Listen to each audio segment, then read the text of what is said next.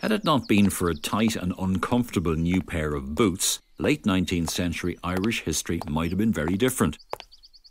The boots belonged to Superintendent John Mallon, head of detectives at Dublin Castle. He was on his way to meet an informer near the Viceregal Lodge in Phoenix Park on the afternoon of the 6th of May 1882. It was warm and his feet were sore. When he was met near the eastern entrance to the park by one of his officers who told him not to walk through the park as he'd spotted some well-known Fenians in the area, Mallon succumbed to the offending footwear and the warning and the heat and headed home instead of going to meet his informant.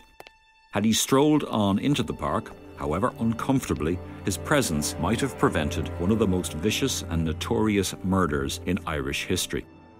A short while after Mallon did his about-turn, the new Chief Secretary for Ireland, Lord Frederick Cavendish, a nephew by marriage of Prime Minister William Gladstone, decided on his first day in Dublin to walk from his office in Dublin Castle to his new lodgings in Phoenix Park. Today it's the US Embassy. While en route, he was passed by the carriage of his Under-Secretary, the Galway man Thomas H. Burke, effectively the head of the Irish Civil Service. Burke was a figure not greatly beloved in his own country at a time of repressive measures during the so-called Land War, which had bedevilled the country for 3 years. When Burke recognised the lone walker as the new Chief Secretary, he stopped his carriage and offered Cavendish a lift. The Chief Secretary declined, and Burke sealed both their fates by offering to walk with him instead. As the two men approached the Viceregal Lodge, they were accosted by a group of 4 men who produced surgical knives and proceeded to attack Burke. When Cavendish intervened to defend his Under-Secretary, he, in turn, was attacked and murdered. Burke's killers had no idea of the identity or the importance of the man who had tried to defend their intended target. The intervention of the new Chief Secretary and his brutal murder undoubtedly elevated the status of the crime and increased the intensity of the subsequent investigation.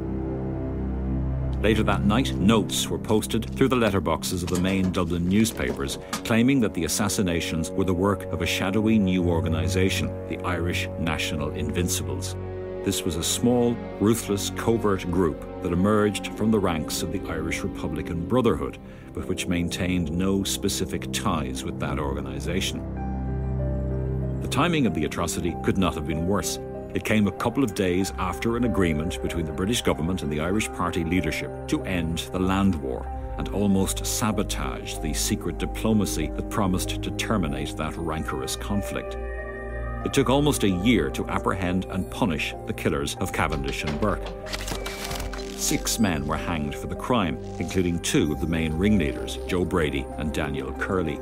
One of the other masterminds behind the assassination escaped with his life by informing on his colleagues. James Carey was one of a number of informers produced by the Crown in the case against his fellow Invincibles, but his evidence was crucial.